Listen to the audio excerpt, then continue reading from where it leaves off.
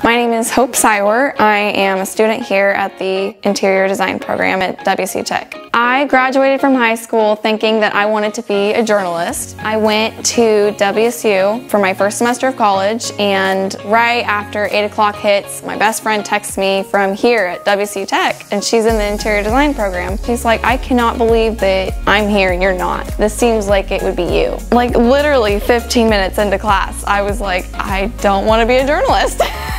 So what makes WSU Tech's Interior Design program different is we're one of the only 2-year programs in the area. We work one-on-one with our students. It's a smaller program so we can get that hands-on instruction.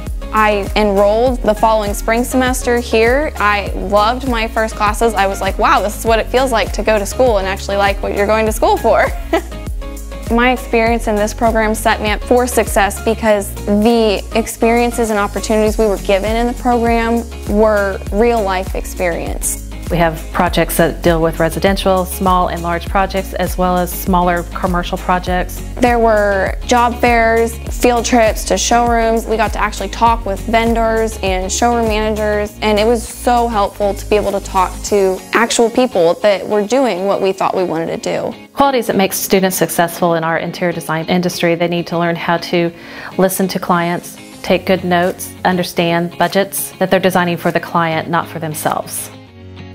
My internship at Star Lumber is crazy. Hope did a good job at being very persistent. She reached out to me, and we are very busy here. So I got her resume. I was like, oh, okay, I don't know, I don't have time for this. I had to email at least once a week for about a month, and then when I interviewed her, very personable, really excited. Her portfolio was great, and I went, I need this person as an employee. Things just worked out. I was a good fit. That's when we hired her as an intern, so part-time. Now she's full-time because it's worked out so well. I am an interior designer in the new construction showroom. It's crazy. I never pictured myself here like even a year ago. If I were to address future students of the interior design program, I would say stay persistent. I would tell them, go for what you want. Don't hold yourself back. I told myself for the longest time that I couldn't use my artistic abilities or skills in real life, and that I should find something more realistic. Interior design is realistic. It's not a job, it's a career. It's one of those jobs that you look forward every day to going to.